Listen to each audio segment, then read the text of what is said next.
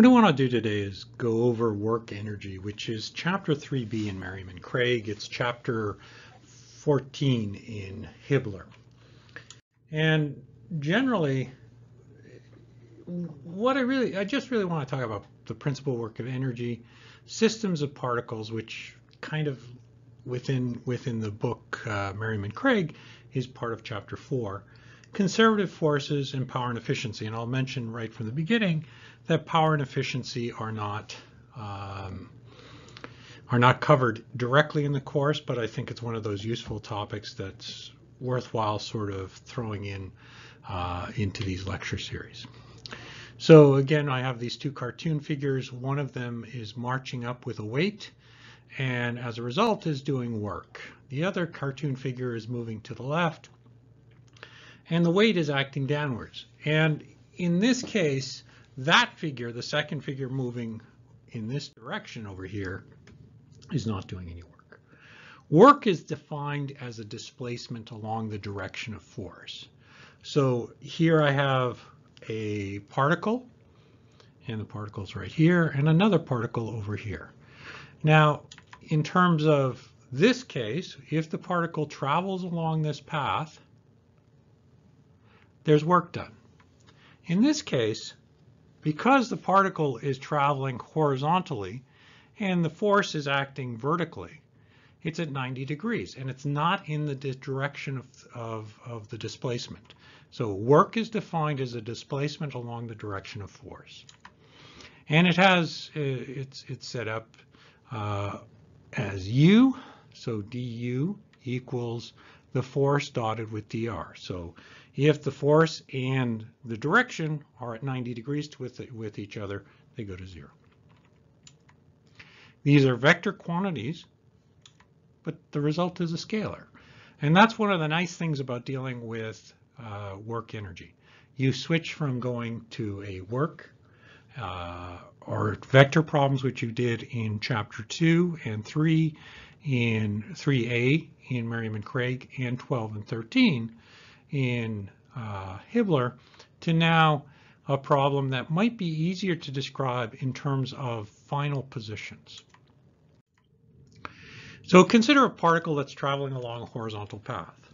Work done, if I just sort of simplify the term I had just now, is going to be du equals F, the force in this case, acting along the travel path, which is going to be ds cos theta. So you can either be F cos theta or ds cos theta.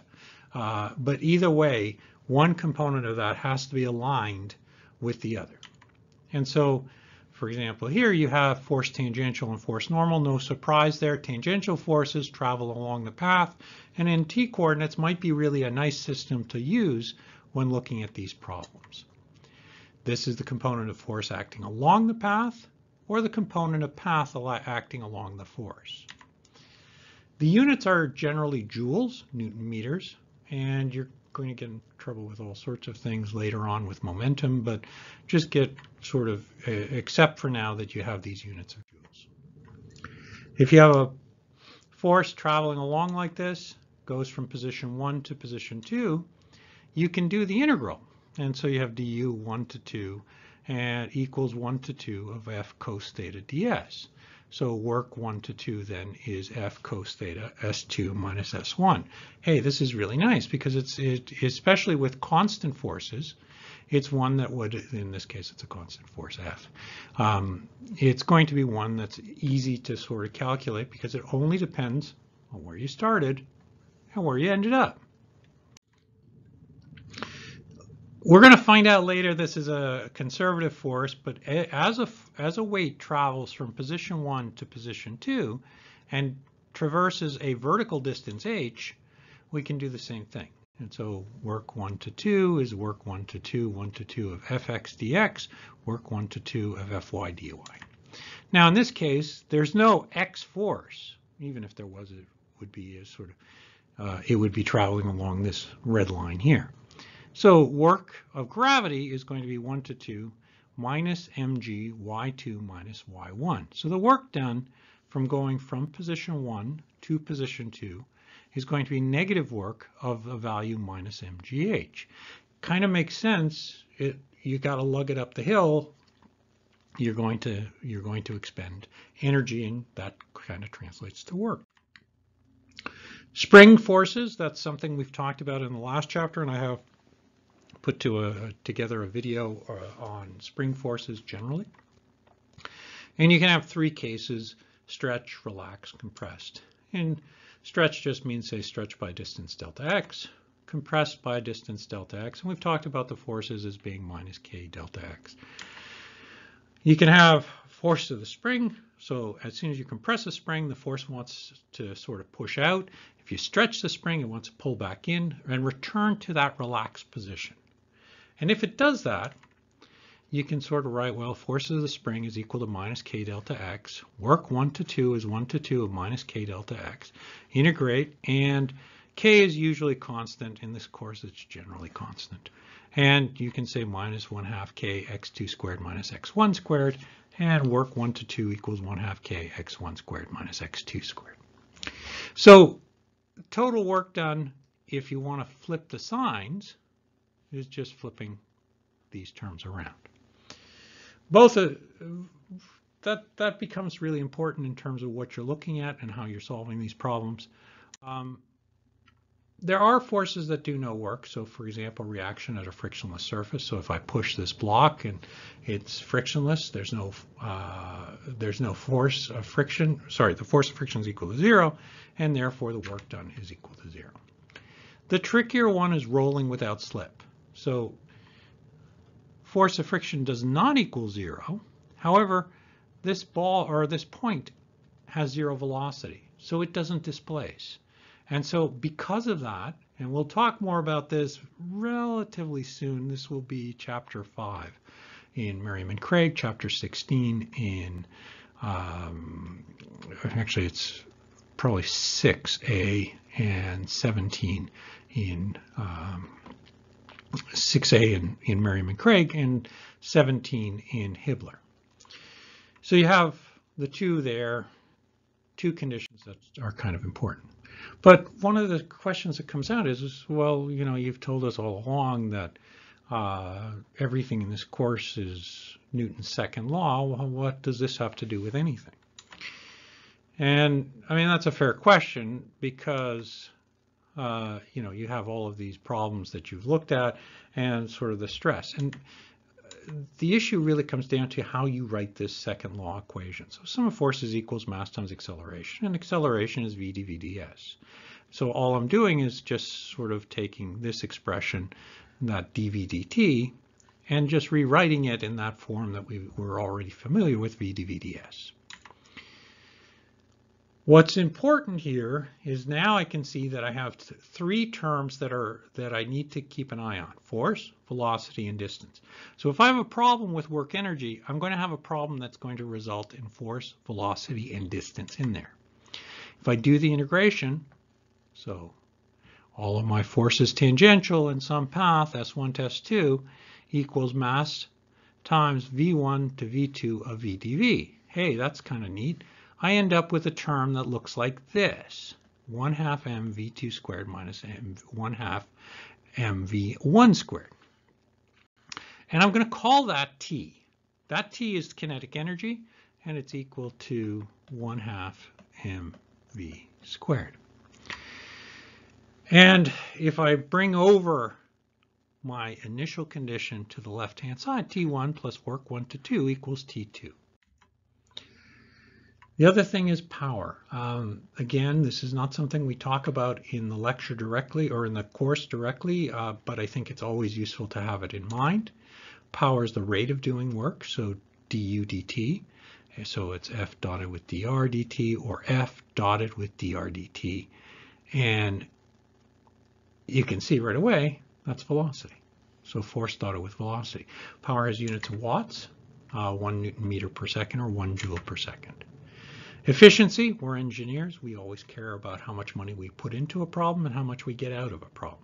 And basically, efficiency is output over input, power out over power in, what you get from what you put in. And so when you're talking to clients, when you're talking to people at work, you're going to be talking about whether or not there's a benefit. And one of the simplest measures is often efficiency. And if you are me, occasionally you get people who tell you that they get efficiencies of 120, 150% and want to describe their devices to you. And you already should know or expect that you can never, ever get above 100%, and you probably can't get 100%. So generally, you're looking at much lower output efficiencies for the amount of power or work that you put into a system. Finally, we kind of deal with the last bit of the chapter. I think it's 4B in Merriam and Craig, and it's still 14 in Hibbler. You have a system that consists of a group of external forces, F1, F2, F3, and a bunch of internal forces, FBA, FAB, so equal and opposite on each one, FBC, FCB, FCA, FAC. They're all sort of there. They're equal and opposite and collinear. So they line up and they sort of do that. I can take all of these together, sum them up, and I can find the center of mass of the system, and I'll call that big G.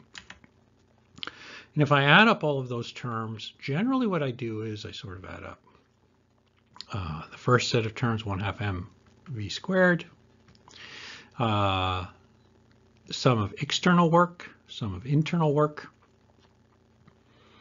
and then the final sort of, there we go, final kinetic energy of the system. If I do that, I then have a sum of all of the kinetic energies of all of the particles initially, all of the work done by all of the particles from 1 to 2, whatever 1 to 2 positions are, and then finally all of the final kinetic energy of the system from 1 to n, the n number of particles, in this case 3. Only external forces do work, in most cases. In this course, generally we treat these as rigid bodies, and as such we often have them going along in collinear and everything's fine. And so you can write the work of internal forces as Fij dotted with dri. This is just your equation, and then combine them and put the dot product Fij dotted with dri minus drj, which by the way is the ri with respect to j. So you Fij dotted with drij. F is the internal forces of the system, and we made it sort of a substitution where we said Fij equals minus Fji.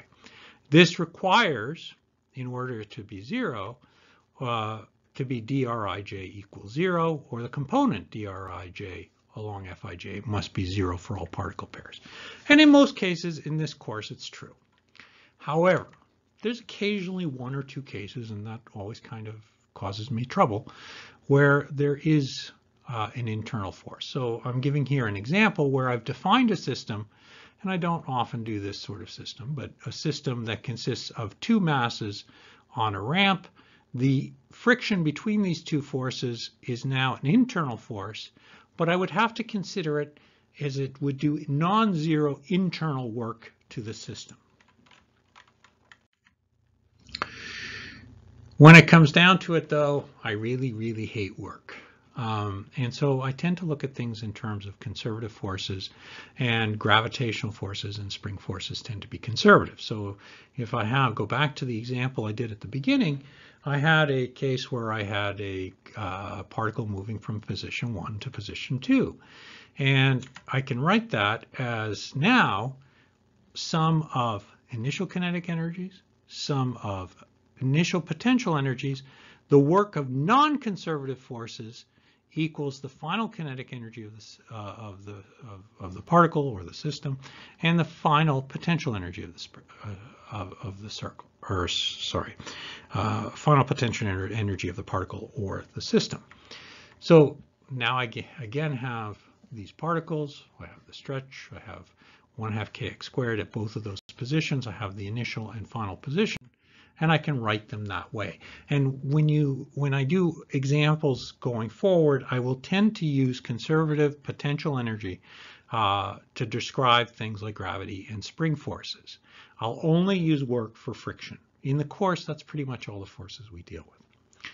What's important in this? Work energy is really force, velocity, and distance. And one of the things that you have to do as you start to read these problems and do these things, make sure that you understand where the derivation came from Newton's second law, because that tells you how to get or how to identify the problem. We've talked about power and efficiency, and I think that about covers it.